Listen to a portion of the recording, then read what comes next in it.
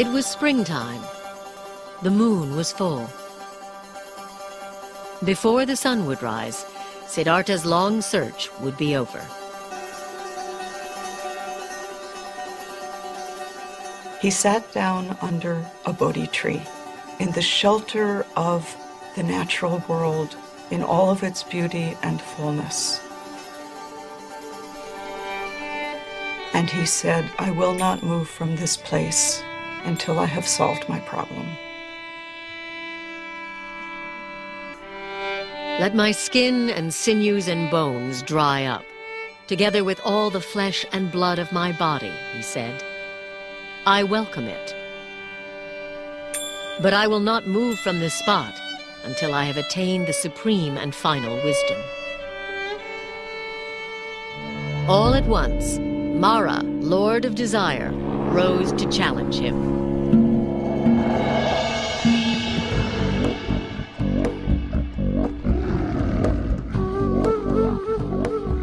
With an army of demons, he attacked.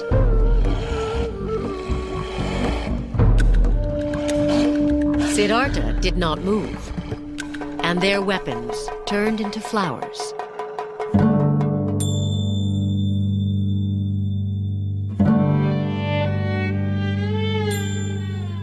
Mara is the ruler of this realm of desire, this world that we all live in.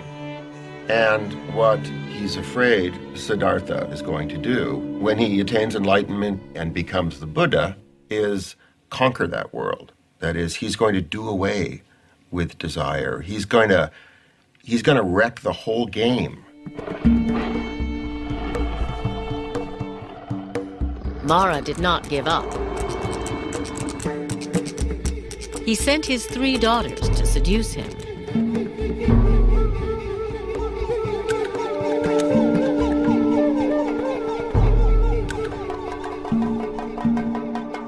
Siddhartha remained still.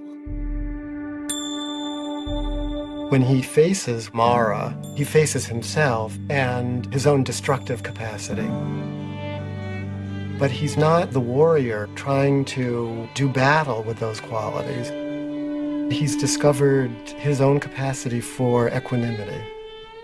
He has become like, the top of the great Himalayan mountains, The weather is passing over him, storms are raging around him, and he sits like the top of the mountain, impassive, not in a trance state, totally aware of everything. So he frustrates Mara. Siddhartha resisted every temptation Mara could devise. The Lord of Desire had one final test.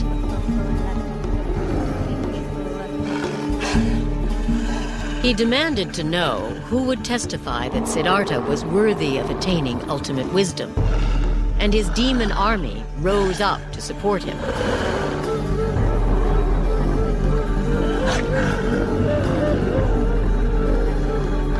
Siddhartha said nothing. He reached down and touched the ground, and the earth shuddered.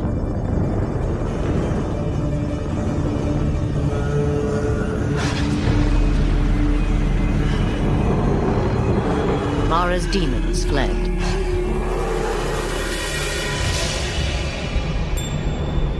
The Buddha reaches down and with his finger touches the earth.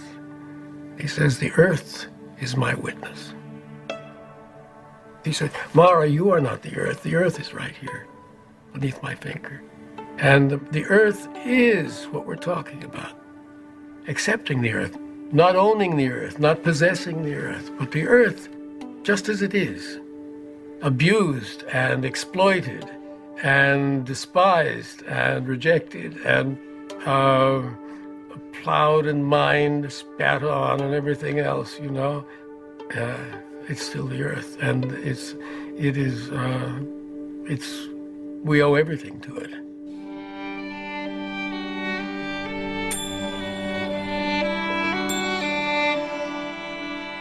Siddhartha meditated throughout the night. and all his former lives passed before him.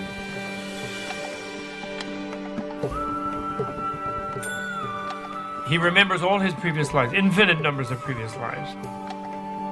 Female and male and every other race and every other being in the vast ocean of life forms. And he remembered that all viscerally, so that means his awareness expanded to be all, so that all the moments of the past were completely present to him. He gains the power to see the process of birth, death, and rebirth that all creatures go through. He's given this sort of cosmic vision of the workings of the entire universe.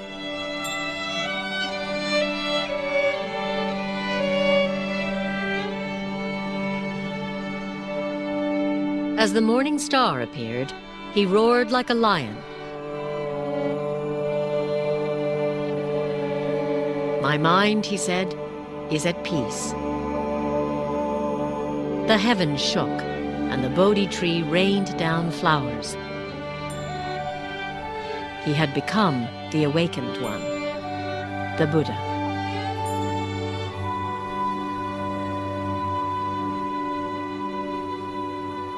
Something new opens up for him, which he calls nirvana, or which he calls awakening.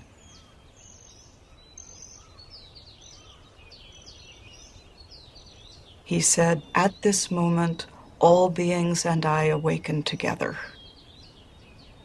So it was not just him, it was all the universe.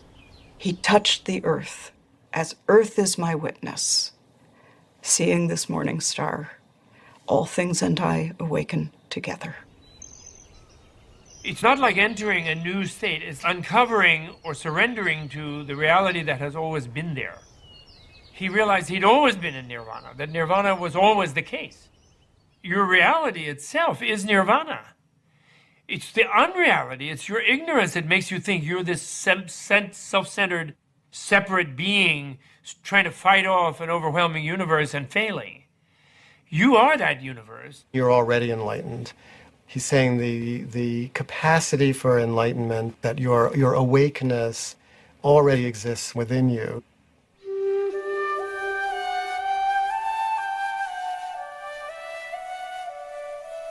Nirvana is this moment seen directly. There is nowhere else than here. The only gate is now. The only doorway is your own body and mind. There's nowhere to go. There's nothing else to be. There's no destination. It's not something to aim for in the afterlife. It's simply the quality of this moment. Just this room where we are.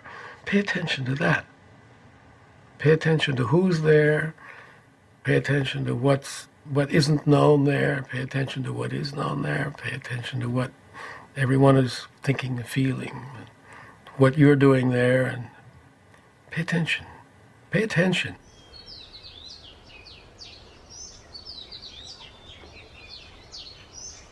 For weeks, the Buddha remained near the Bodhi tree, peaceful and serene. He was tempted to retire into a profound solitude, instead of trying to teach others what it had taken him 6 long years to discover for himself. He wants to stay there. He's very happy. He doesn't want to go out. He says to himself, no one is going to understand this. You know, people are going to think I'm crazy. They're going to think I'm nuts. Buddha saw the nature of the people.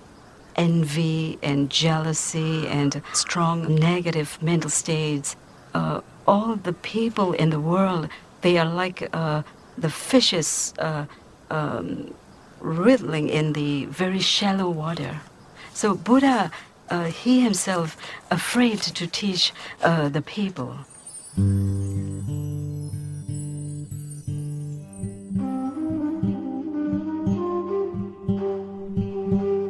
The myth is that a god comes to the Buddha. Brahma comes on his knees and says, please, we need you. Why don't you try talking about what you just understood? Because The world needs it, the gods need it, and the men need it, people need it. And then Buddha decided to give his teachings. Because of a great compassion, it's not an ordinary compassion.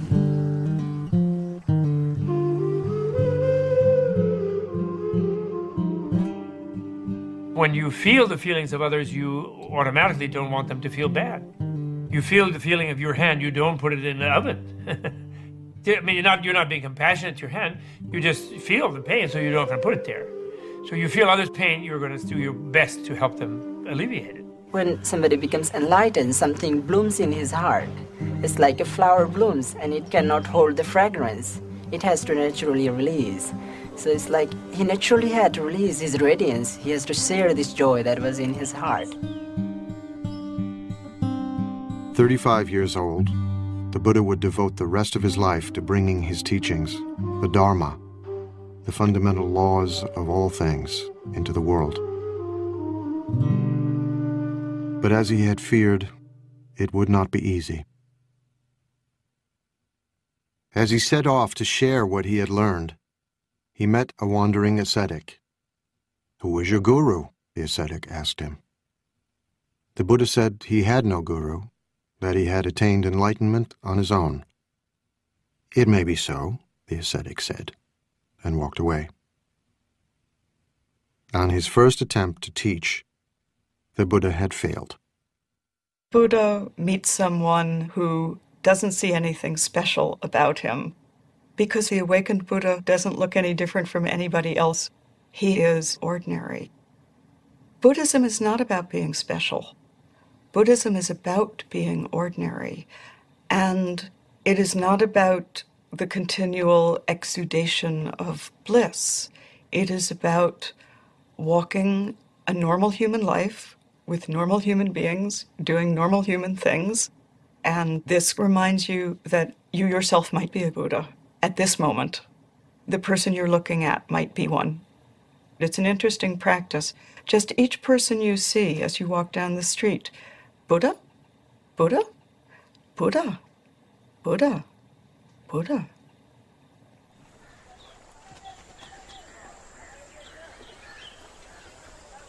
From Bodh Gaya, the Buddha walked west nearly 200 miles and crossed the Ganges River.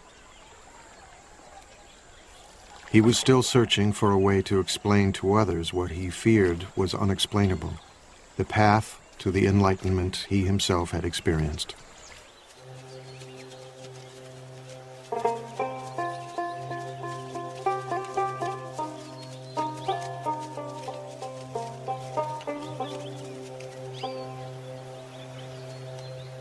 In a deer park in Sarnath, not far from the Ganges, he would try again. His 5 former companions were still practicing the austerities he himself had abandoned. From far off they saw me coming, and on seeing me made a pact with one another, the Buddha recalled. "Friends, here comes Siddhartha, living luxuriously, straying from his ascetic practice. He doesn't deserve to be bowed down to." These are his buddies who were just disappointed and disgusted with him for giving in after they'd all been trying to starve themselves into enlightenment. So they're a little distrustful at the beginning. They refer to him as an equal, and he then tells them, no, that's not the term you should use when you refer to a Tathagata, to a being who's gone beyond. And so he sets them straight. And they then become the first people to hear the content of what he realized under the Bodhi tree. His first teaching would later be called Setting in Motion the Wheel of the Dharma, because it brought the Buddha's message into the world for the first time.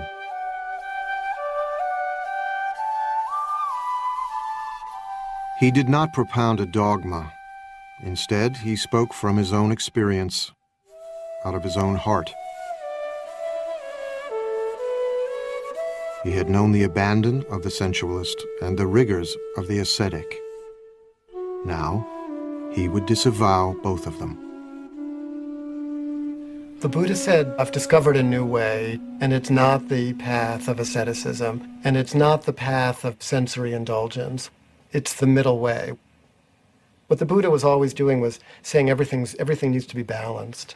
So, the middle way was always balancing between, excesses on this side, excesses on the other side.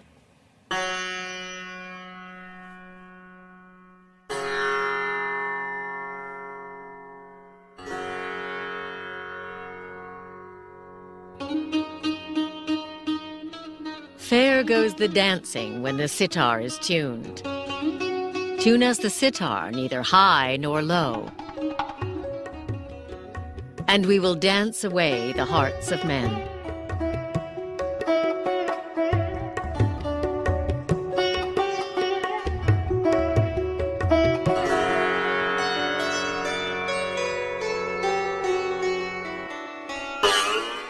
But the string too tight breaks, and the music dies. The string too slack has no sound, and the music dies. There is a middle way. Tune us the sitar, neither low nor high, and we will dance away the hearts of men.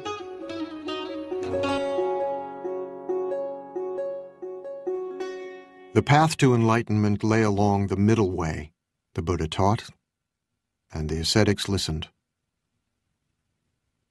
Now he would answer the question that 6 years before had provoked his spiritual journey, the question of suffering.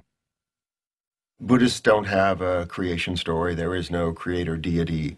It's not really of interest. It's not an issue. What's of interest is the problem of human suffering and the solution to human suffering. Pretty much everything else, right, is beside the point. The Buddha's analysis of suffering came in the form of what have come to be called the Four Noble Truths. There is no commandments or anything. The first noble truth is that there is suffering in this world. Generally, this suffering has been mistranslated. Suffering is not entirely accurate to the word that the Buddha probably used. It means something closer to dissatisfaction, that, we're never quite happy, and if we are, that's gone in an instant anyhow.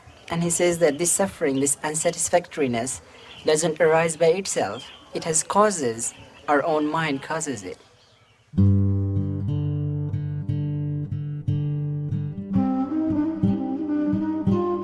While the second noble truth asserts that suffering has a cause, the third noble truth makes an astonishing claim.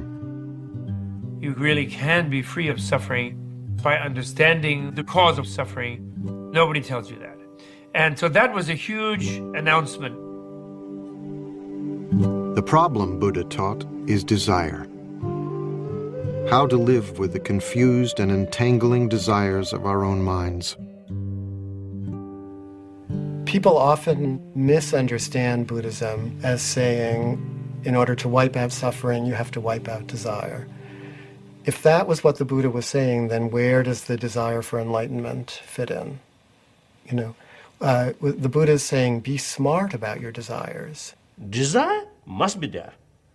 Without desire, how can lead our life?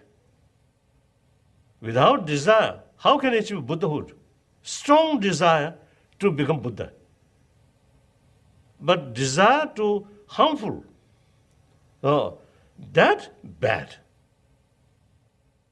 With the fourth and final noble truth, the Buddha laid out a series of instructions for his disciples to follow, a way of leading the mind to enlightenment called the Noble Eightfold Path, the cultivation of moral discipline, mindfulness, and wisdom.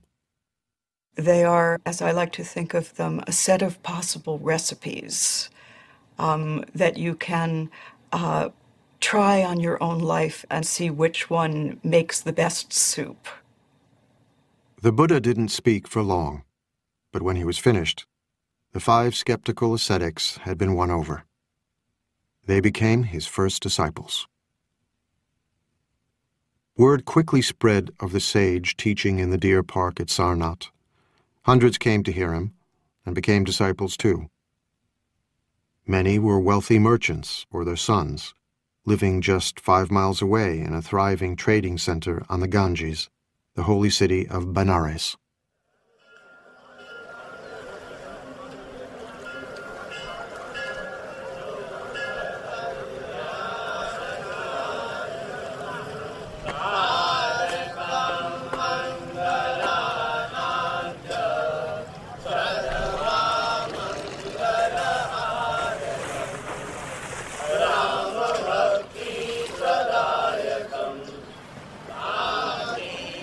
Today, Benares is the most sacred city in all of India, as it has been for millennia.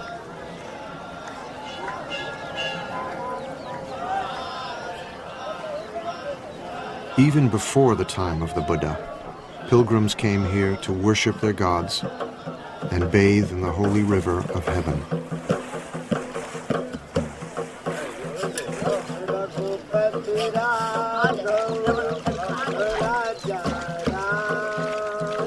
You see people purifying themselves, bathing in the Ganges. You see priests performing rituals.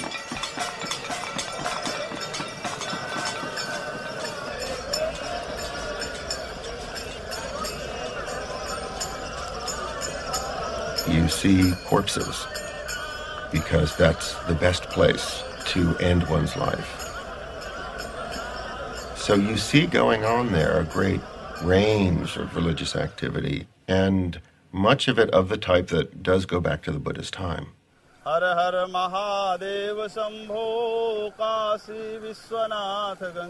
Many of today's sacred ceremonies on the Ganges echo the ancient practices of the Vedic priests, the Brahmins. In the Buddha's day, only the Brahmins could mediate between the gods and men. Only they could conduct the holy rituals that were said to preserve the universe itself.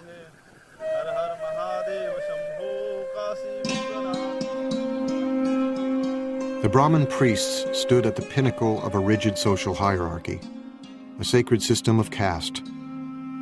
Beneath them were the warriors, the caste to which the Buddha belonged. Below them were farmers. At the bottom were the servants, and still lower, outcasts. Those social groups are not merely social conventions, but rather they're hardwired into the nature of the universe. You're supposed to stay in that group, and the survival of society depends upon your continuing to perform the function associated with that social status. Caste was irrelevant to the Buddha. So were priestly rituals to preserve the universe.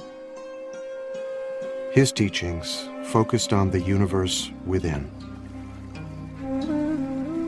The Buddha said you could be from any caste. What makes you noble is if you understand reality. You know, if you're a good person, if you're a wise person, then you're noble.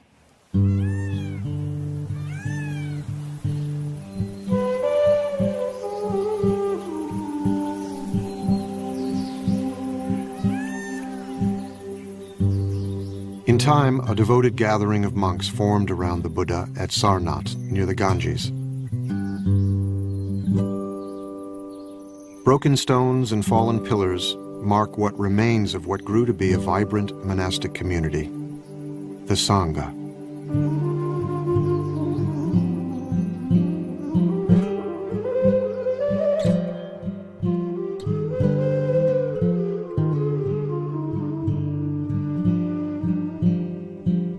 It took the Buddha many, many years to find his way, but he didn't want it to be so hard for people. And so he established a community who could live together and help one another.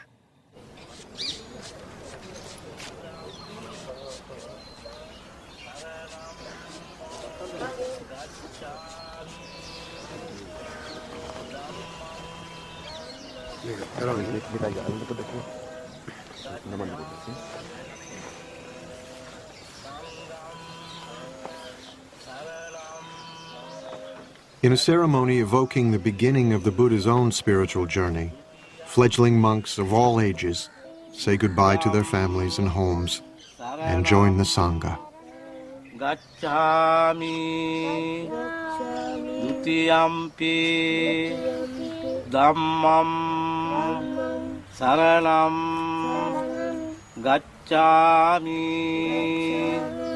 I go to the refuge of the Buddha, I go to the refuge of the Dhamma, and I go to the refuge of the Sangha. Sanghang Saranang Gacchami. The Sangha is an embodiment of Buddha's experiential wisdom. What happens if people practice this thing? Are they truly happy or not? Are they joyful or not? So I think Buddha wanted to also leave a perfect example of his teaching, an alive teaching, a teaching that walks, a teaching that can talk, a teaching that can laugh. So I would say Sangha is just like a living example of Buddha's teaching.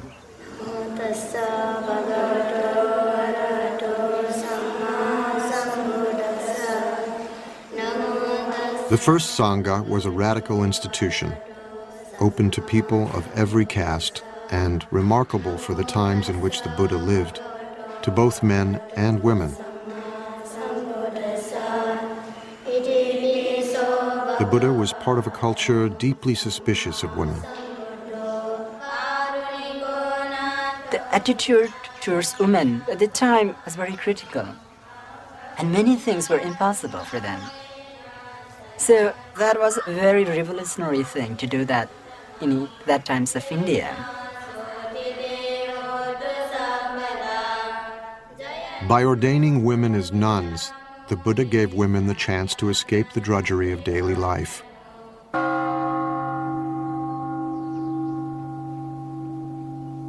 Life was so hard for most women that entering the Sangha was a liberation, as we know from their ecstatic, heart-rending poems. So freed, so thoroughly freed am I from my pestle, my shameless husband and his sunshade making, my moldy old pot with its water snake smell. Aversion and passion I cut with a chop.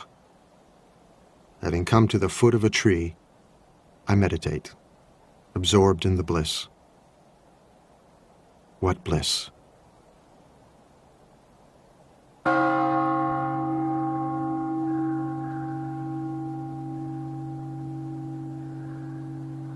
Bliss, nirvana, the Buddha taught, could be found in the fleeting moment through the practice of meditation.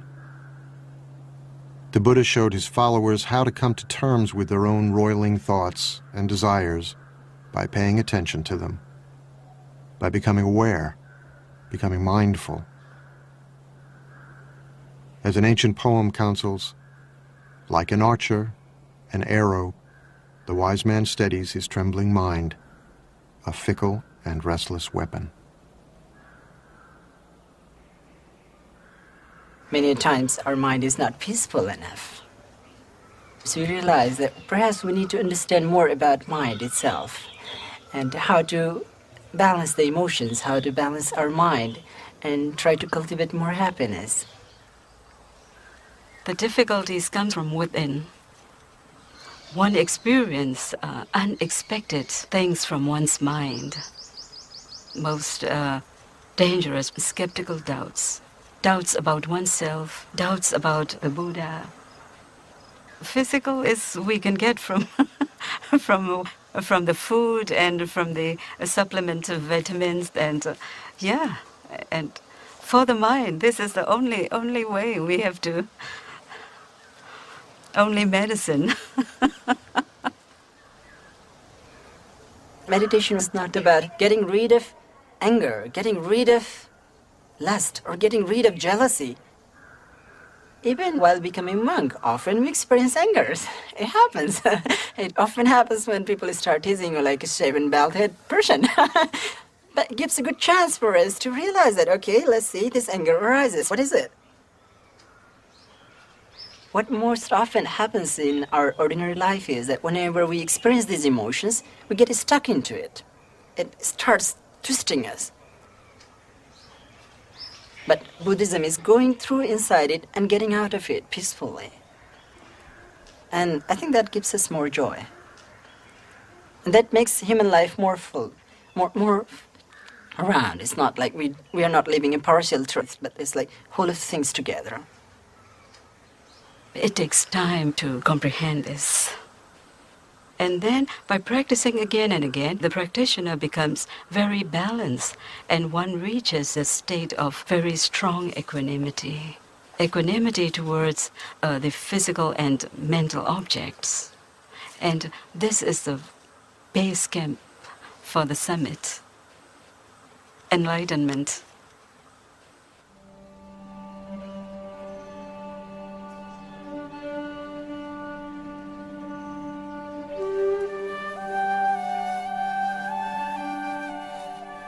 After washing my feet, a disciple said, I watched the water going down the drain.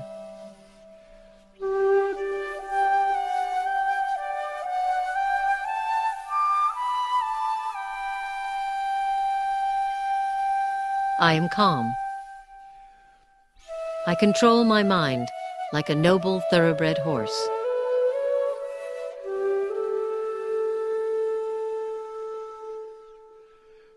Taking a lamp, I enter my cell. Thinking of sleep, I sit on my bed. I touch the wick, the lamp goes out. Nirvana. My mind is freed.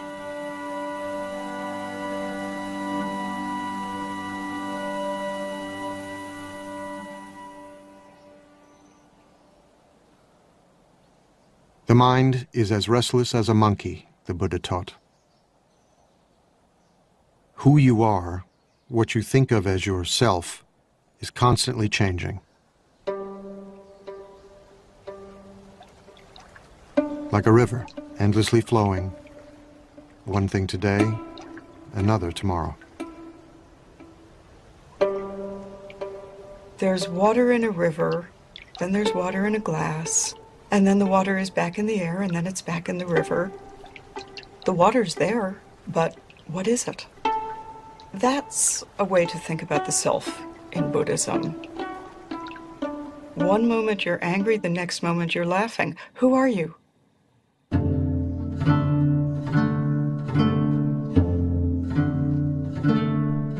A seed becomes a plant.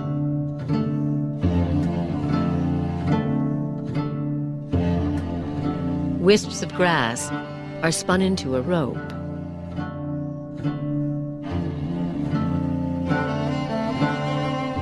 A trickling stream turns into a river.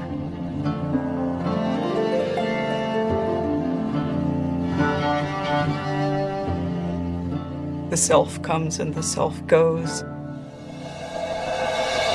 Simply notice how from one moment to another, yourself is actually not as much the same as we think it is. What the Buddha realizes is that if we can get rid of this fundamental misunderstanding of the nature of the self based on egotism, we won't cling to things, we won't screw up everything we do because we're thinking about it in the wrong way. Once you stop centering your feelings about your feelings on yourself, what naturally arises is simple compassion. Compassion for your own suffering, compassion for the suffering of others. Even the most abstract of the Buddha's teachings had a practical, ethical dimension. Compassion, the Buddha taught, comes from understanding impermanence, transience, flow, how one thing passes into another, how everything and everyone is connected. When this is, that is. From the arising of this comes the arising of that. When this isn't, that isn't. From the cessation of this comes the cessation of that.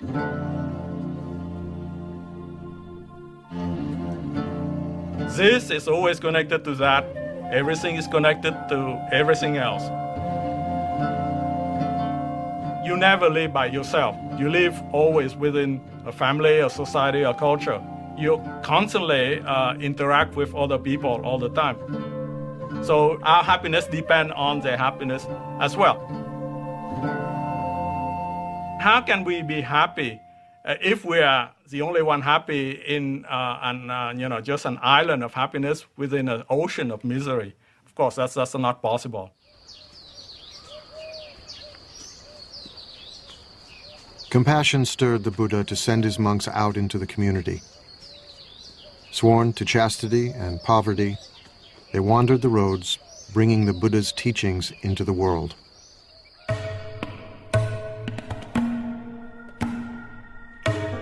Go forth, monks, for the happiness of the many, out of compassion for the world.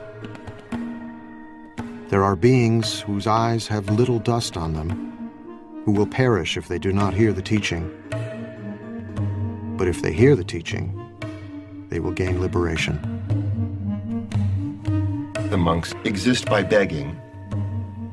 We think of begging as kind of a bad thing. Begging in this tradition is a good thing. It's a sign of spiritual purity.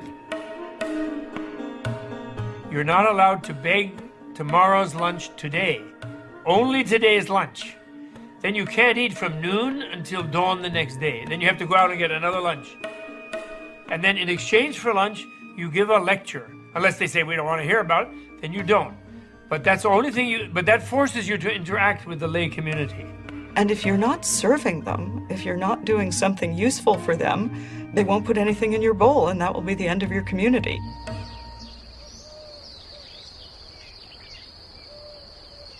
The Buddha himself wandered across northeast India, teaching and gathering new disciples everywhere he went. You didn't have to become a monk or a nun to become a Buddhist. The Buddha's teachings were for everyone.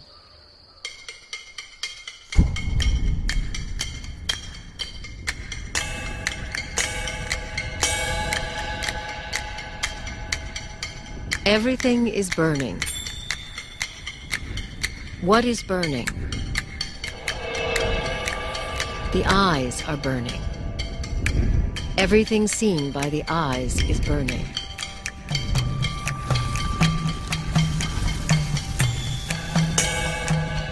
The ears are burning. What is burning? Everything heard by the ears is burning.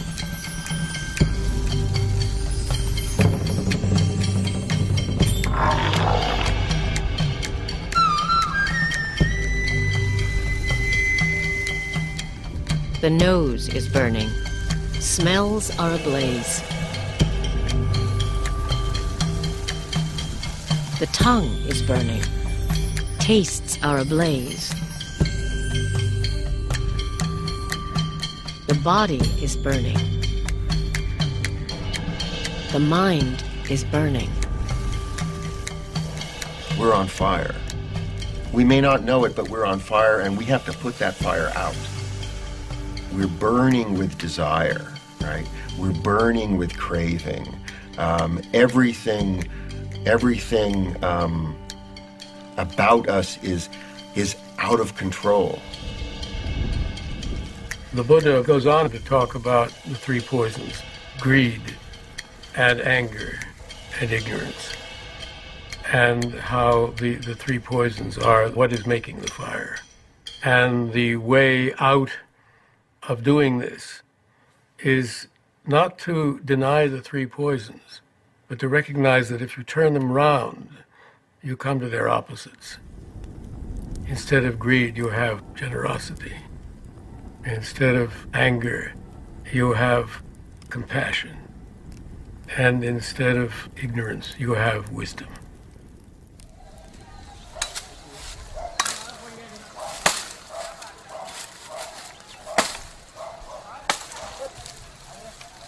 I can give my teachings in brief, the Buddha said. I can teach in detail. It is those who understand that are hard to find. There are stories of people coming to the Buddha and saying, I am leaving your teaching because you have not told me about whether there is a life after death or whether there is another world. And the Buddha says, did I ever say that I would give you the answer to these things? No, Lord, you didn't. Why do you think that I never said that I would give you the answer to these things? Because these are not the things that you need to know. The thing that you need to know is how to deal with suffering. Because at this very moment, what made you ask that question was suffering. The Buddha was, above all, a pragmatist. He did not expect his followers to agree with everything he said. He encouraged them to debate and argue, to challenge him. Buddhists say, my follower should not accept my teaching out of devotion, but rather your own experiment. Even Buddha himself, in order to get final enlightenment, need hard work. So investigate based on reason, through logical investigation. If something contradicts in the Buddha's own word, then we have the right to reject that. As the Buddha gathered more and more followers, stories spread of his miracles, which mixed the marvelous with the mundane. One story tells how 500 pieces of firewood split at the Buddha's command.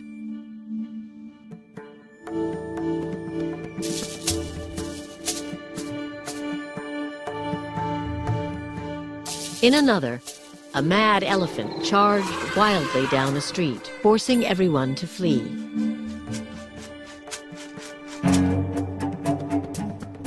Only the Buddha remained, quietly waiting. The elephant, overcome by the Buddha's radiant kindness, knelt before him, and the Buddha patted his leathery trunk. What is the meaning of miracle? Miracle is something unexpected. I think 100 years ago, jumbo jets or some of these really computers or these, I think in their eye, this is something miracle. Because miracle is something cannot understand. So now, I think within this century, we may find some new ideas or new facts. So far, we spend all our energy and time for research on matter, not internal world. This skull, small space, but a lot of mysterious things still there. The great field of knowledge is as tiny as the Earth is in the universe. I mean, it's a speck. And the universe is what we don't know, and it will always be that way. However much we find out, it will still be that way, because the unknown is vastly, it's unspeakably greater than anything we will ever know.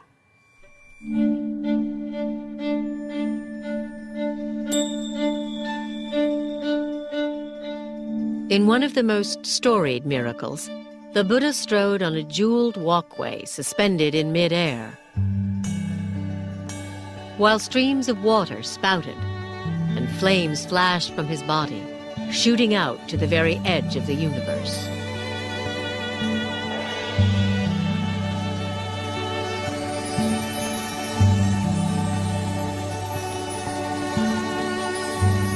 And as the Buddha sat on a lotus flower giving his teachings, he replicated himself, filling the sky with multitudes of Buddhas for all to see and wonder.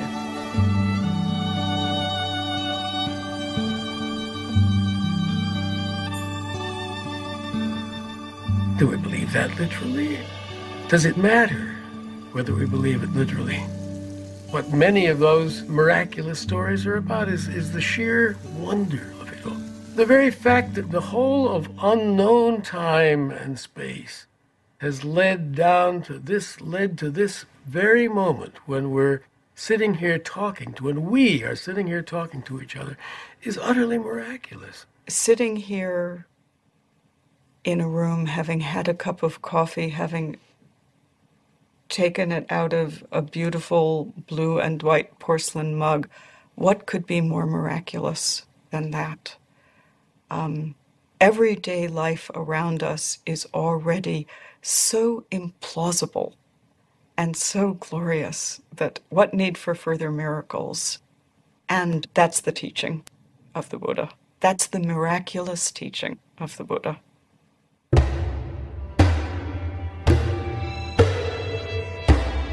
Violence, the Buddha taught, always leads to more violence. To the slayer comes a slayer. To the conqueror comes a conqueror. He who plunders is plundered in turn.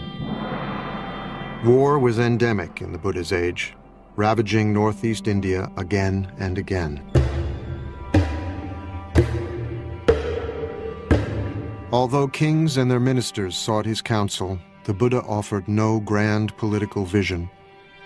He was powerless to stop the killing and the fighting. Even the men, women, and children of his former kingdom were massacred by a marauding king,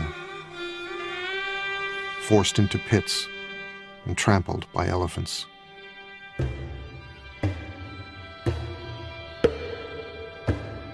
It was said that the Buddha received the news in silence.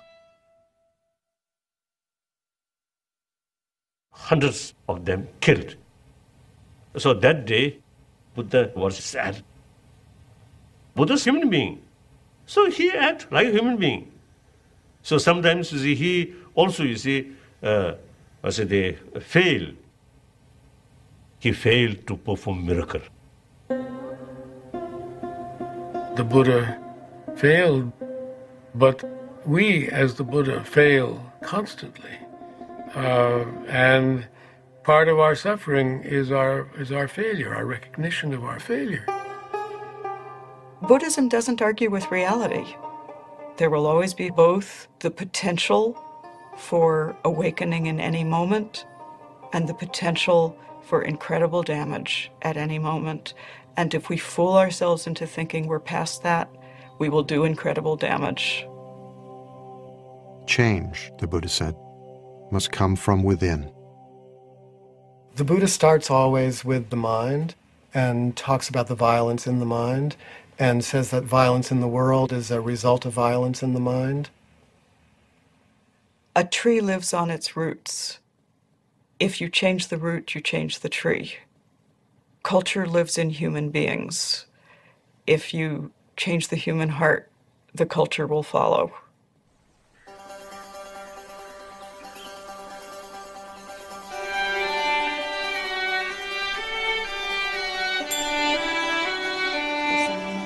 For decades, the Buddha shared his teachings all across northeastern India. Let all beings be happy, he taught, weak or strong, great or small. Let us cherish all creatures as a mother her only child. Barefoot in his robes, he was still walking the roads when he was 80, but old age was upon him. His back hurt, his stomach was often in pain. I am old, worn out, he told a trusted disciple, like a dilapidated cart held together with thin straps. The world is so sweet, he said, that he could understand wanting to live for at least another century. But he was frail and exhausted.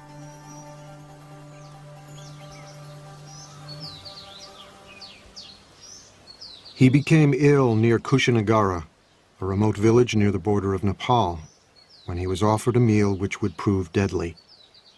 The food was spoiled.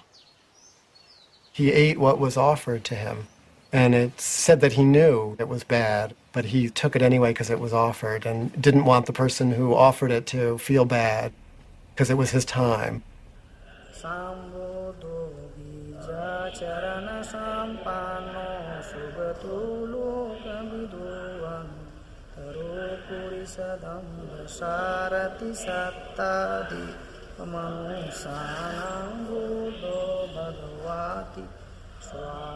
Today, Kushinagara is revered by pilgrims as the place where the Buddha finally left the world.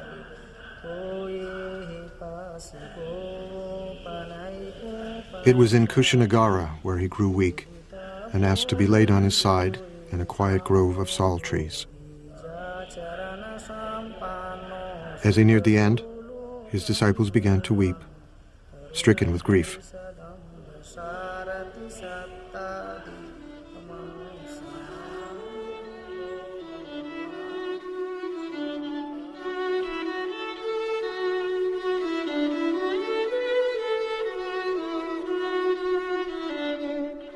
But the Buddha reassured them.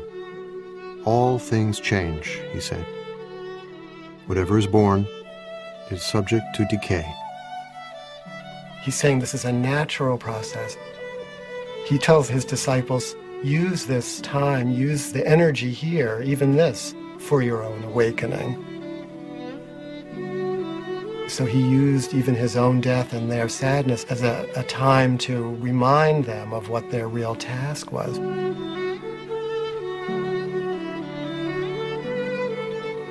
What he's actually doing is inviting those who are close to him into the experience.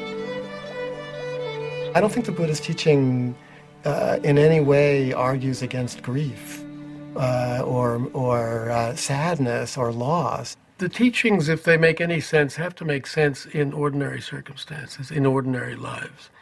And in ordinary lives, we grieve when we lose. We grieve. When it hurts, we say, ouch.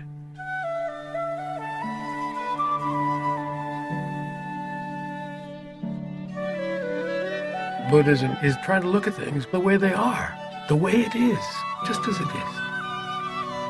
It hurts. This is life. This is our life. And our relation to life involves losing it, too. You don't get beyond these things. You don't get beyond them. It's all right to feel what human beings feel. And we are not supposed to turn into rocks or trees when we practice Buddhism. Buddhas laugh, cry, dance, feel ecstasy, probably even feel despair. It is how we know the world. It is how we live inside of our hearts and not dissociated from them. The Buddha had always been saying goodbye. Now he prepared to leave the earth forever. He would never be reborn, never die again. It may be that after I'm gone, the Buddha told his disciples, that some of you will think, now we have no teacher. But that is not how you should see it. Let the Dharma and the discipline that I have taught you be your teacher. All individual things pass away. Strive on, untiringly. These were the Buddha's last words.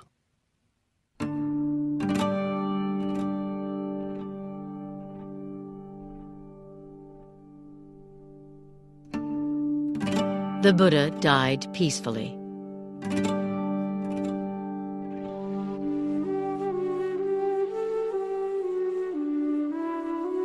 His head was pointed to the north, his face to the west.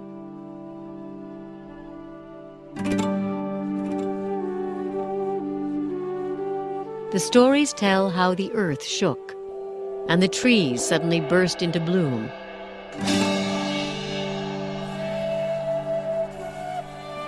Their petals falling gently on his still body, falling out of reverence.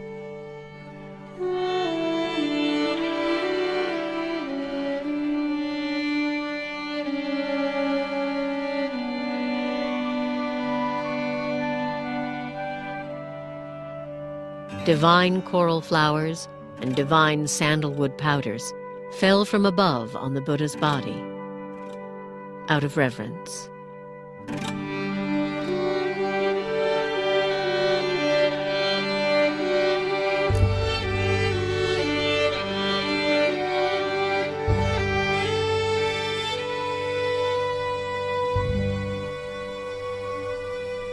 His disciples were quite upset.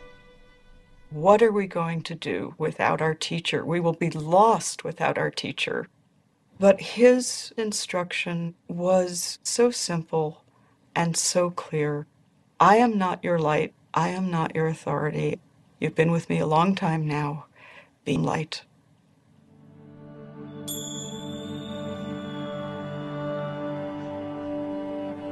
The Buddha saw death and life as inseparable.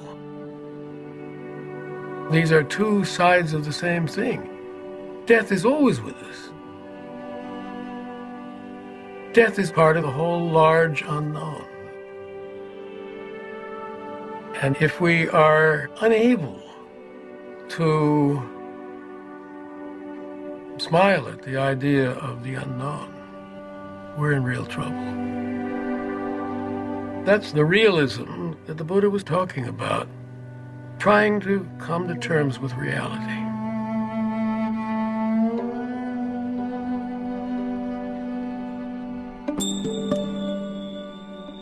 When he was 29 and still Prince Siddhartha, the Buddha had left his wife, child, and family to try and understand the nature of suffering.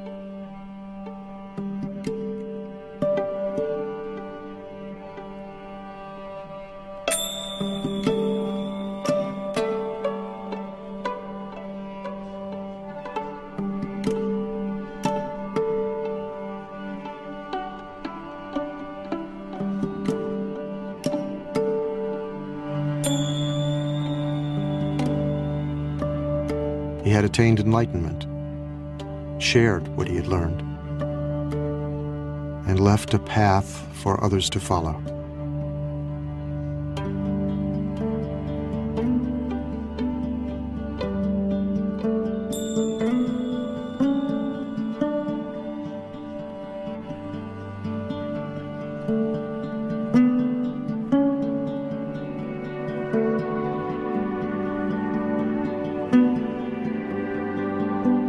Now he was gone. But before he died, he had asked his followers to remember him by making pilgrimage to the place of his death, to where he gave his first teachings,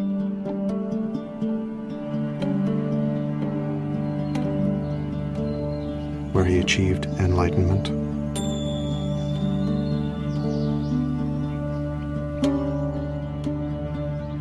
and where he was born.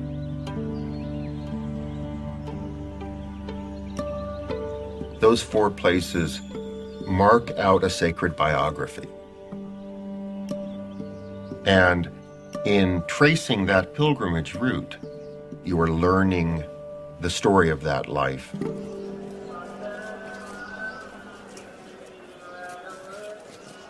At places of pilgrimage, temples were built, images were installed, and relics were enshrined.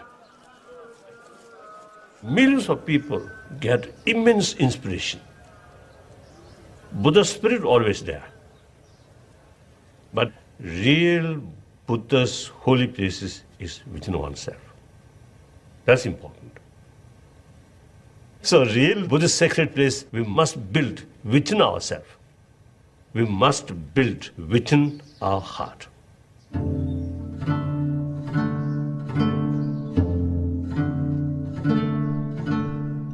Although the Buddha had predicted that his teachings, like everything else, would in time disappear, Buddhism flourished in India for 1,500 years. Spread into Sri Lanka, Central and Southeast Asia, Tibet, China, Korea, Japan, and in the 20th century, to Europe and the Americas, adapting different forms and shapes wherever it took root, attracting many millions of men and women who practiced the Buddha's teachings both within and outside the monastic community.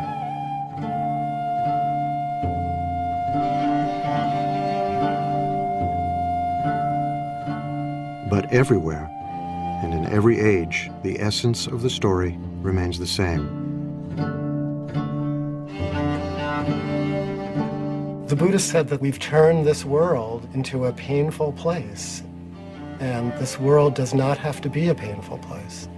This world can be a world inhabited by Buddhas, but it's up to each one of us to turn ourselves into a Buddha. That's the work. If the Buddha is not you, finally the Buddha is of no interest to you. The Buddha is of such interest to you because you are the Buddha. Every sentient being, even insect, have Buddha nature, the seed of Buddha. That's the seed of enlightenment. So therefore, there is no reason to believe some sentient being cannot become Buddha. So like that. I know that there are supposed to be preserved footprints of the Buddha, which are kept in one of the sacred places in India or Nepal. And, you can stand in them.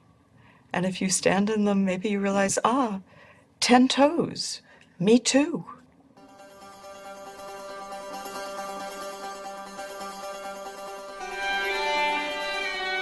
There is a story of a Brahmin who one day found the Buddha under a tree, calmly meditating. The Buddha's mind was still. He radiated such power and strength that the Brahmin was reminded of a tusker elephant.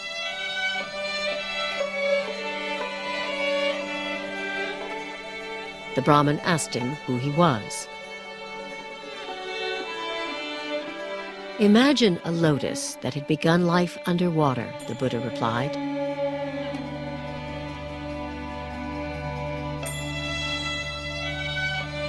But grew and rose above the surface until it stood free.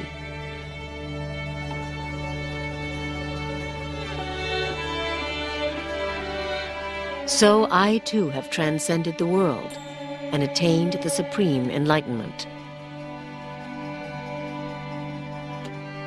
Who are you then? The Brahmin wondered. Remember me, the Buddha said, as the one who woke up.